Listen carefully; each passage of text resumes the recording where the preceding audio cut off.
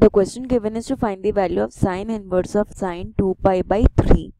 तो हमें गिवन है साइन इनवर्स ऑफ साइन 2π/3।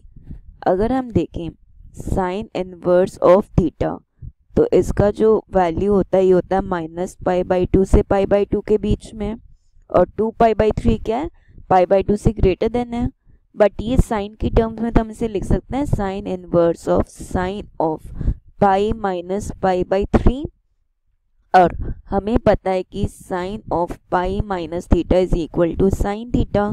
तो ये हमें मिल जाएगा sine inverse of sine of π/3, और जो π/3 है ये साइन -π/2 से π/2 के बीच में आता है, तो हम इसे डायरेक्टली लिख सकते हैं π/3।